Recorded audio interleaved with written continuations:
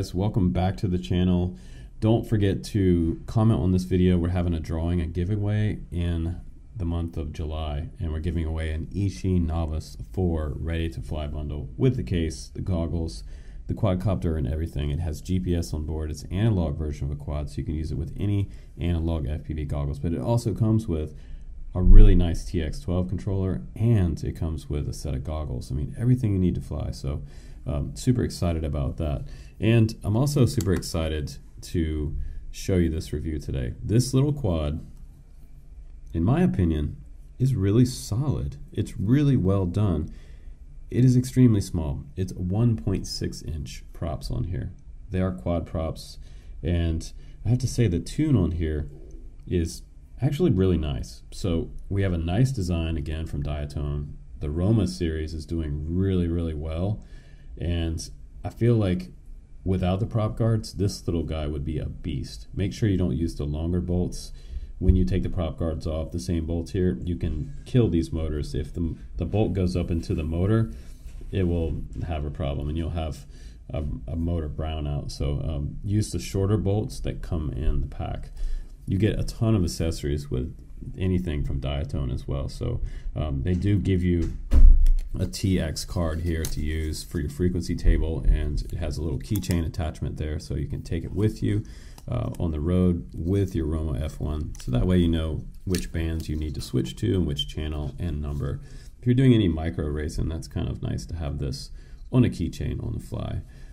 You also get USB cable, and it is USB-C flight controller. It is a Mamba F4 flight controller on here, and it had something interesting that I noticed on the very top of this quad. It had a split on the very top of it. On the top stack, it has a split TX and RX there. So it is a little 400 milliwatt, I believe it's 400 milliwatt VTX on here running 5.8, and it also has an MSR receiver. So it can bind up to any FR Sky radio, which is nice on D16. So it has quite a long range on it. It'll get you out there as far as like an XM Plus. It also has nice, looks like close to 3mm beveled carbon fiber unibody on the bottom. Check that out. And they already have the antennas taped down on the bottom and the motors on each arm coming off the quad. Up top we have aircraft aluminum side plates here for the run cam camera. I feel like the camera looks pretty good. And again, a dipole on the back of this one with the TPU mount, and 3-bolt top plate release, which is also kind of convenient. And I gotta tell you, this little guy is super lightweight. It's so crazy that you can fly this little guy indoors or outdoors on 3S or 4S.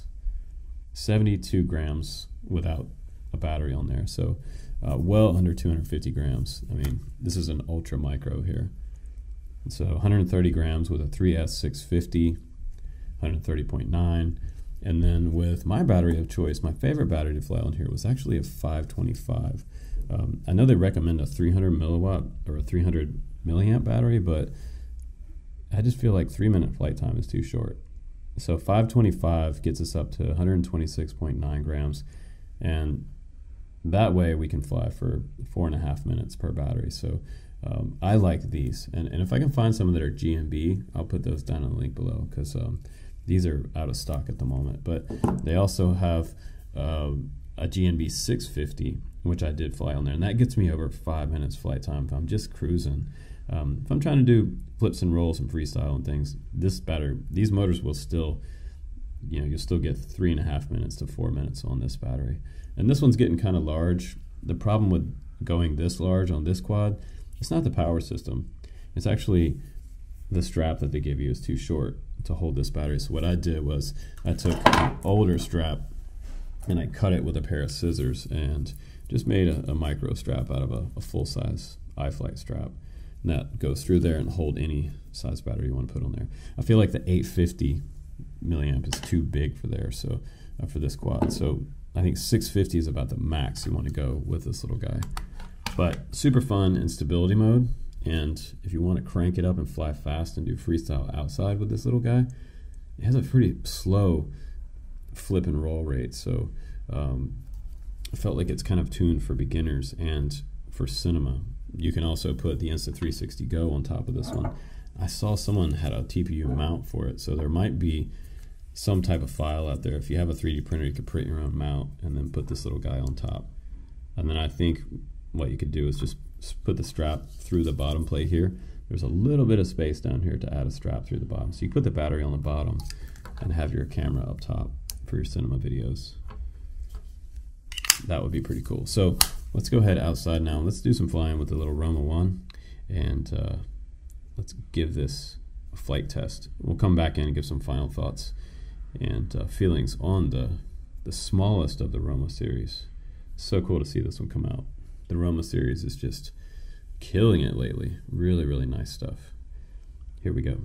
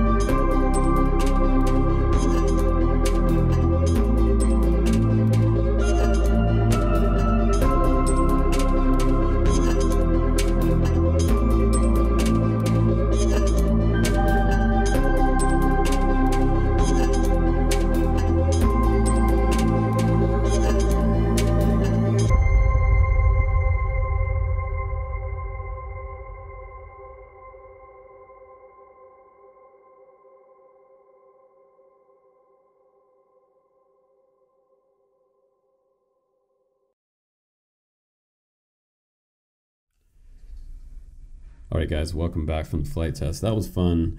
This little quad, first thing I noticed on takeoff was that the motors felt really punchy. I mean, these are 1103s, and I've talked about this before on the channel. Like the 1103s is like the micro brushless like sweet spot for me, and these are 10,000 kV.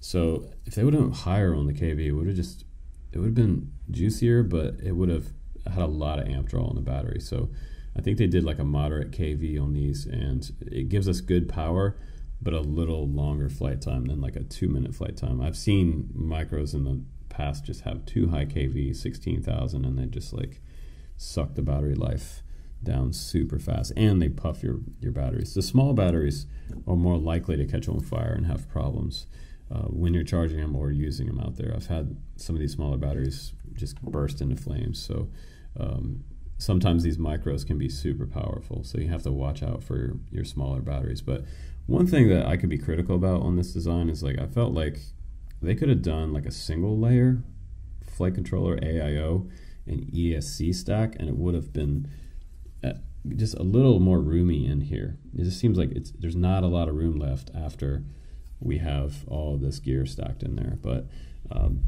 the thing about that is it made it a little harder to connect the USB-C cable. So you need that 90-degree turn cable here to be able to get to this flight controller, because you can't go straight in because of the prop guards. But mine came with the prop guards on it, and once I got this hooked up, I was inside Betaflight pretty quick. So nice, they also give you a full-size USB cable with that, and this one fits nicely in this case. And I didn't get extra prop guards, so if you buy this one, you're going to get extra prop guards in here. Diatone always gives you some extra ones, but you're not likely to break these, I don't think. They have dual strut support on each strut, which is nice. And they feel like nice, hardcore, like ABS plastic. They do feel really nice. And we also get explanation of the Mamba F405 Mini in here, the MK3. And this supports up to 4S on this ESC, which is cool. They have some QR codes here, and I love that Diatone gives us like a full scale diagram of everything on here. It has how to hook up Crossfire Nano, the new Mamba MSR receiver, where that goes. You have looks like we have 3 cables coming off that, S-Bus, ground, 5V. So the same exact wire setup as an XM Plus receiver, super easy. And that goes over to RX1 there. You also have a 3V tab on this one for Spectrum guys that want to hook up a Spectrum receiver, so you guys aren't left out in the cold there. And TX500. So it looks like this VTX will go up to 500 milliwatt. And then there's also set up for the ultra tiny 400 milliwatt. But this one came with the TX500, which is cool.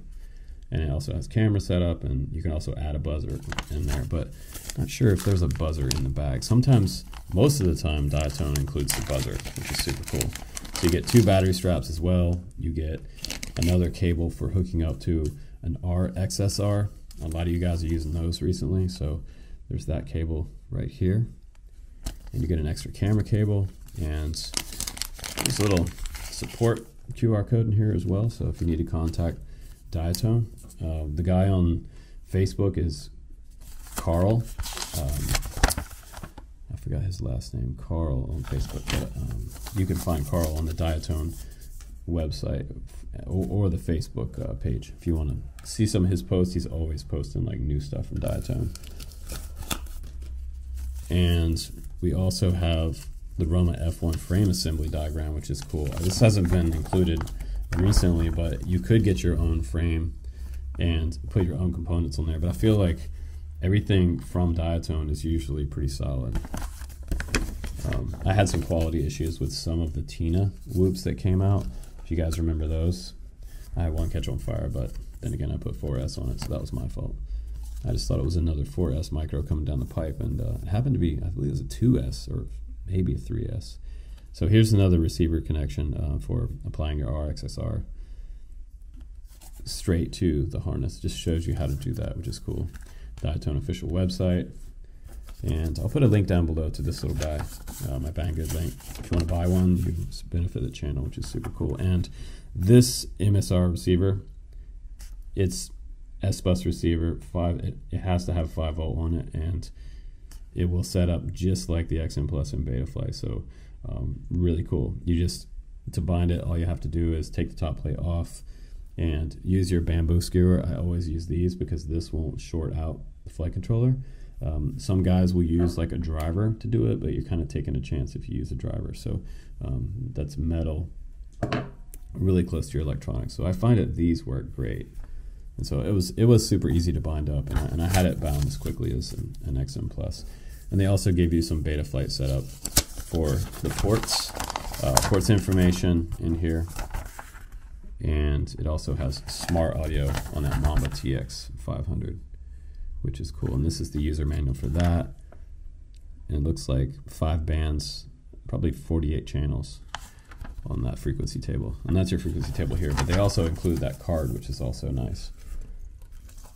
And you can take this along with you. And here's another Mamba F25 MK2, and this is your ESCs right here. And peak current 35 amp. That's pretty good, and it supports up to a 4S LiPo. I've flown 4S on 1103s, but generally when you're flying 4S on a micro, a lot of times they're 1105s or 1106. So I'd be cautious with a 4S battery, but I did do it, and mine didn't blow up. So it does say on the Bango website that this is a 2 and 3S quad, so be careful running 4S. I'm just going to tell you for sure. You also get some extra pads in here, and you get tons of extra hardware from Diatone, which I love. All kinds of different sizes here. You get M2 all the way up to like 9mm bolts there, and here's your buzzer. You do get a buzzer in there, and all you have to do is solder that on and then plug it into this buzzer. This little harness there, and you get what looks like prop nuts, but I didn't use these because they were kind of just push on, and they stay on nicely. They didn't fly off. They're pretty tight. You get an extra TPU mount back here as well for, it looks like maybe like that micro Crossfire Immortal T. There is a new miniature Immortal T you can put on this guy for Crossfire. You get some extra tape in here for the arms, and you get an extra, looks like a static shield. It goes in between the flight controller and the ESCs. I mean, I love Diatone for the fact that they give you so much extra when you buy something, and you get a nice case, and a lot of times they just come like, you know, ready to rock, which is super nice. I just wish it had like longer straps in there. So I feel like the quality's there on this one. Again, kind of another winner in their Roma series that you could just bind up and fly and not have a lot of problems. And it flew fast and smooth, so you can slow it way down inside if you want to lower your camera angle like that, or you can raise it high, just bring it higher up and fly fast and do freestyle outside. So it'd be a good, kind of a good freestyle trainer. If you take these prop guards off too, by the way, yeah, it's going to be super, super fun. But then you might break more props. So once you get to be a better pilot, you can have the best of both worlds here. Indoors with the prop guards, take them off for some outdoor freestyle with this quad, because these little guys don't have a lot of tumble like your typical Cinewhoop. And by tumble, I mean a big power loop and then a lot of tumble at the bottom of the power loop when you come back around. The flight controller freaks out, and the quad kind of does this. But I didn't have any of that with this quad, and it did really, really well in the flight test. So you can check out the link down below for this one and snag a Roma F1 1.6 inch quad. So it's kind of a hybrid quad, freestyle quad, cinema, or indoor quad, like a little mini whoop. So I think this one's fun. 180 bucks is not too bad. But thanks for watching my flight test, guys. And again, don't forget to be sure to comment and subscribe on this channel to get entered in for July's giveaway, the Ishi Novice 4 with GPS, ultra under 250 gram send it rig, super fun. So be sure to do that, and I will see you on the next one, guys. Take care, stay humble, and be kind to each other in the FPV community. I'll see you on the next one.